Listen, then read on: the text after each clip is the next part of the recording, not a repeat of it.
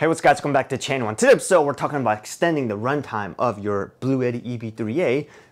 Probably same thing with, all the other solar generators out there with batteries you already have. Okay, we're gonna use, that's right, power tool batteries to make the runtime of this longer. There's no industry secret. There's a good way to do this. The question is really how to do it and with what.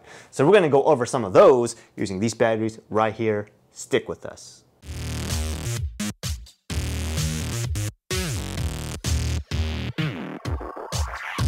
All right, you guys, so this right here is the Bluetti EB3A. It's fairly new. We bought it. It's not sponsored. Depending on whenever you bought it, you could probably get it for around $209 or something like that, somewhere around 200 bucks. And for what a solar generator is or a power station is, right? Let's just go over the basics of it. This is not a review, okay? It pretty much has a battery, inverter, and for solar generators, it will have a way to charge the battery on MPPT, or for good ones, right? This one, even though it's 200 bucks, it's great value, has an MPPT controller, and that's how we're going to inject power into this, making it run longer, okay? Why would you want to do that? First of all, let's answer that question. So this one right here has a 600 watt inverter, but only has an internal battery capacity of 268 watt hours. So yeah, 268, 600 watts, just you do the math there and just say, yeah, it's not gonna run for a long time, especially if you're drawing a lot, okay? So there's obviously ways to do this. You can connect solar panels and do all kinds of stuff here. If you have AC outlet, then I don't know why you're using this, doesn't make sense. But the way we want to do this is use the solar charge input, okay? So the solar charge input on this unit will go and take up to about 200 watts.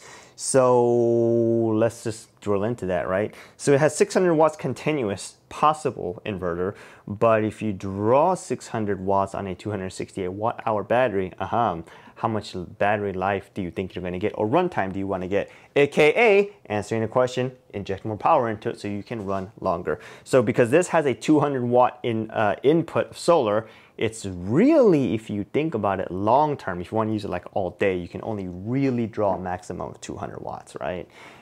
Plus or minus maybe a little bit more. All right, you guys, so obviously this right here is the front part of the EB3A, and the MPPT controller is right here. This is great news because the range on here says 12 to 28 volts DC and maximum 8.5 amps. So whatever combination you want to use with that to get to 200 watts, that's what you want to do. And like I said, that's great news because most power tool batteries on the market, or at least the biggest platform ones, are running on 18 volts. Yes, they're 12 volts, 24 volts, and 60 volt, 36 volts for all kinds of stuff. But most of the ones I think that are most common are probably going to be 18. So you could do the same principle with different power stations and different types of batteries. But as long as you stay within the spec range, you're going to be fine. Okay. So let's start off with the DeWalt, because we're going to come back around to it, okay? So this is a DeWalt Flex Volt battery, okay? This right here is a DCB094K. The good thing about this is it has 100 watts USB-C power delivery capability, okay? So if you haven't watched the video on this unit directly, definitely watch that because we have one on the channel.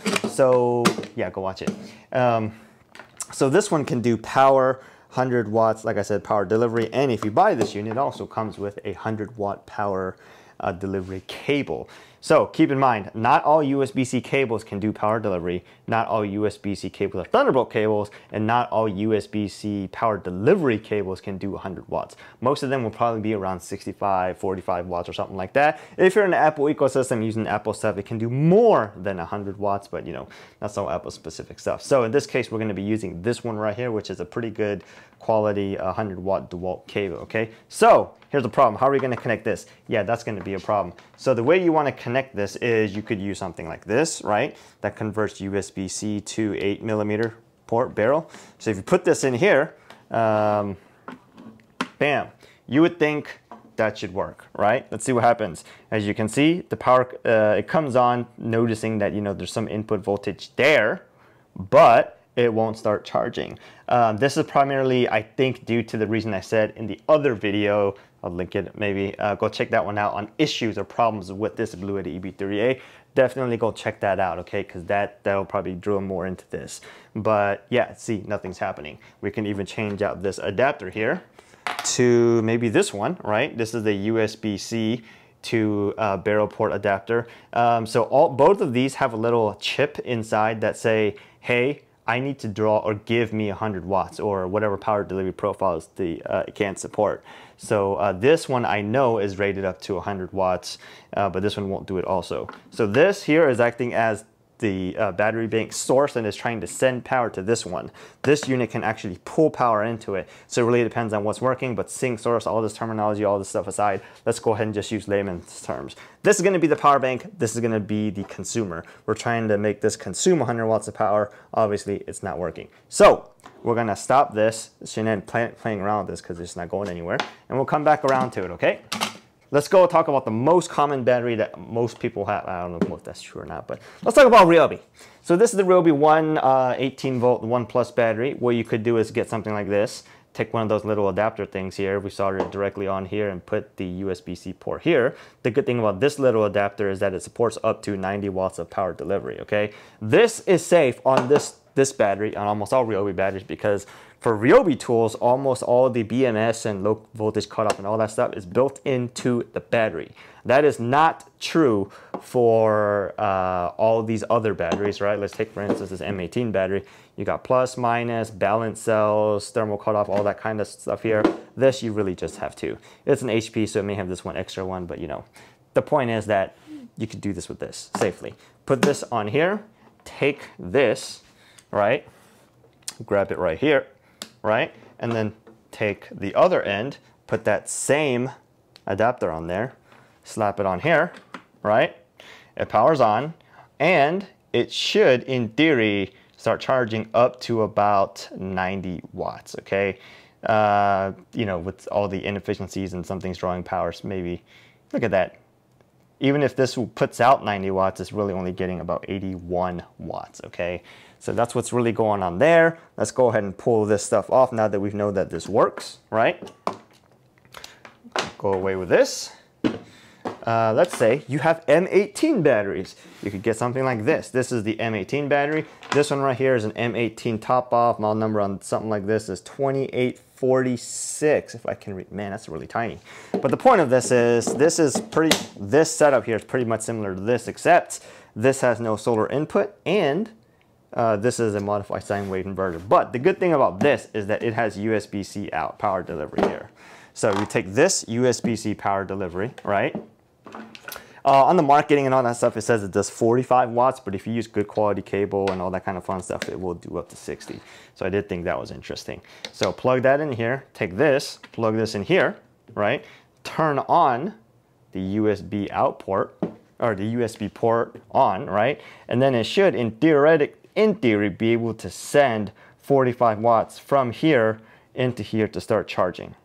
Let's see, there it goes, look at that. So it will send maybe about 60 watts, but you know, with the MPPT absorbing some power and then other inefficiencies, this thing thinks that it's only charging at 55 watts, right? So this right here is a 6.0 amp hour battery. So 6.0 amp hour battery on this 18 volt battery gives you about 108 watt hours. If you have the big boys like the 12, just times that by 2 and that becomes like what, 216 watt hours? 216 watt hours is almost close to 268, okay? So just wanted to point that out because one 12 volt battery will almost get you close, like another set of this pretty much, right? Sure, you're gonna lose more stuff, and you know, 268 is different than 216, but it's close, okay? So that's what's going on there. You could also do it with Makita batteries, assuming we have one of these, like, so this is a Makita 5 amp hour battery. This is literally just some stupid dummy thing that we tagged up here with a barrel port adapter. We take this barrel port, connect it to here, or if you don't want to do that, you could just cut this off and wire it on here directly too. We've done that before, right? We take, let's go ahead and take this cable here, plug it in here, take this here, plug it in there, and assuming all things work out fine, this should get you somewhere about 90 watts or somewhere close to about 90 watts, right? Let's see, this is right now getting us about 86 watts. Yeah, that's pretty much close to 90, assuming other inefficiencies aren't at play here, right? So this is there. You can do this, but this one here is a little bit unsafe. Right now, this thing is not fused. And the circuit board in here, I think I literally just took out to make this happen. So there's no like smart battery controls and all that stuff going on here. So low voltage cutoff, I don't know. I don't have full confidence that's gonna happen inside of this battery. It may, but I doubt it. So I wouldn't do that if you had a choice, if you had an option not to, right? So all that stuff is going on there. What you can also do is, you know, this technically is designed to charge with this AC port, and you can also use both at the same time. But if you just get a wall outlet, you could just plug it into the wall outlet USB-C and plug it in there. But if you're just out in the wild and you can use a wall outlet to charge this, that just doesn't make sense, right? So just wanted to point that out there, folks, all right? So let's go back to the real question of how can we make this charge from the DeWalt, okay? So going back to this is the same DeWalt battery. This right here is the same DCB094K, okay? So if what we're saying, or what we think is true, right, this needs some power to start charging before you can use the DeWalt to start charging, a good way to trick it is gonna be have it start charging first, and then plug in the DeWalt in there to see if the DeWalt can also start charging it, right? So that's the question. In order to do that, we're gonna take something like this, right? And then what this here is, it's a Y branch cable. You could think of it as a splitter, combiner, whichever way you wanna think, but here's one end, here's the other end. It pretty much takes two, combines into one, or you could think of one and split, right? So we're gonna go ahead and then take this one, plug it in on here. We're gonna take one end of it, right? This one end, we're gonna plug in a 20 volt power brick. I think this is like a 90 watt power brick or something. I can't remember. Let's plug it in, see what it says, right? So there it goes. What's going on here? Let's see. It'll get up to 72 watts. So maybe it's a 75 watt or 80 watt. There it goes. Probably 90 watt power brick. Look at that. It's 84, okay? So let's see if we can trick this into charging using this. Go ahead and get this going. Plug in this USB-C power delivery cable here, right? Then plug in this little adapter that says, hey, give me 100 watts of power. So assuming, you know, this is 84 watts, and if this can deliver 100 watts, it would be closer to about 184, but we'll see how that goes. Plug this in here. Let's see what happens. Well, it did jump to 115, we'll give it some time, maybe jump around, I don't know if it will, 138, right? Give it some more time, 156. 156, right? So what's happening with this is that we know that this was already charging from this power brick from about 85 watts, right? Now it's at 156. Maybe is that, I don't know, someone do the math there. Let's say that's probably close, right? Let's see what happens when we unplug this. Will it keep charging? That is the question. All right, let's see here. Let's unplug this. Oh no, look at that. It won't even stay charging. That's a problem. Let's see if we can reset that and make it continue charging, because what I found out is that every once in a while you'll get lucky and some, you know, all the blue moons and stuff like that will align and it will stay charging. It just didn't happen in this case. So let's see if we can reset some of this stuff here. Let's go ahead and start plugging this in. Take this, plug it into this flex volt battery. It does have 3 bars of battery. We'll go ahead and plug this in here. Give it that. Plug this in here. Give it that. Plug this in. Right, check it, 83. And here, what do we get? We get 97, 106, something's going on, 105. What is that, like 20? It got like 20. There it goes. Now we got 40, 50 additional maybe. Let's go and plug this real quick. Bam, look at that.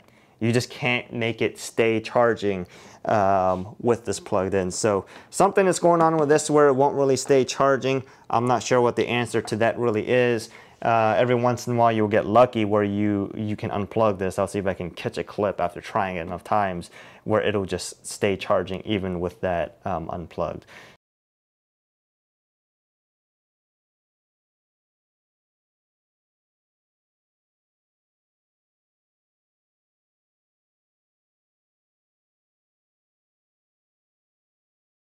I'll go ahead and move to this cable here, which is literal direct cable. Put this in here, we're at 84 watts. Plug this in here. Plug this in here. What happens? 87, 108. Something's beeping. 108, 140. It's probably still cycling through 156. And 155, looks like we've settled around 155, right? So we know this was already doing 84 plus 154.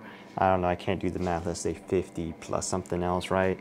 What happens if we unplug this wall brick? Nope, can't work, right? So for some reason, it can get going, but it won't stay going. So I don't know what it is with this and this power station. All of these other ones right here seem to work pretty well, right? I think I'm missing one. Where's Ryobi? Here we go. The Makita one. Yeah, we kind of just use this for the Makita one. But that's what's really going on there. So stuff happens every once in a while where you just unplug it at just the right time where it'll stay working, but it's trickery, right? So just keep that stuff in mind. All right, you guys, so that's what's really going on there and how you can really inject more power into these power stations using power tool batteries, right? So the most important thing to take away from here is just stay within the range of, you know, your power station specs, and you probably care what about the equipment, right? So I think the favorite one here is going to be obviously this one, which is a direct cable with no adapters attached to it from USB-C to 8 millimeter, I think this is. This branch Y cable or splitter, combiner, whatever you want to call it. That way you can combine two, right? If you had DeWalt and Milwaukee, maybe you could do, actually we didn't get DeWalt one working that well. But if you had two Milwaukee ones, or Milwaukee and Ryobi, or this and Makita, whatever, you could probably get that going. That's what this branch here thing is adapted for. And most people probably wonder what in the world this is. If I remember correctly, I think this is like a BATS power 90 watt USB-C adapter type thing. I think this is, yeah, 90 watts. So I think we got this stuff off Amazon or something like that. But like I said, all this stuff here, at least the tools and cables and equipment and stuff, is all listed in the description below with links. If you want this little adapter, USB-C to barrel, this is better. Or second best, and then I would say this right here is probably third best, because if you have this, you really have to deal with, like, you know, this finicky thing here, and that just looks stupid, and it is stupid. So cables number one. Second choice is this little pigtail adapter. Third choice is actually just this little adapter, right? Make sure, like I said, when you do this, use good quality power delivery cable. So if you have a MacBook Pro or USB-C with all that stuff, you could probably use that because that's supported usually at least minimum of 87. If you get the big one with the 16-inch one, whatever, with the Pro, Ultra Max, or whatever in the world it is nowadays, it probably gives you one. You can get that, or you can just use this DeWalt one. It gives you 100 watts, right? But keep in mind, not all USB-C power delivery cables are Thunderbolt cables, and not all Thunderbolt cables are just USB-C cables. Not all USB-C cables are USB-C power delivery cables. Yeah, it's really confusing. So just make sure, just get this one, it'll just make things easier. Or just go in whatever you look for and just make sure that you get a 100 watt capable USB-C power delivery cable.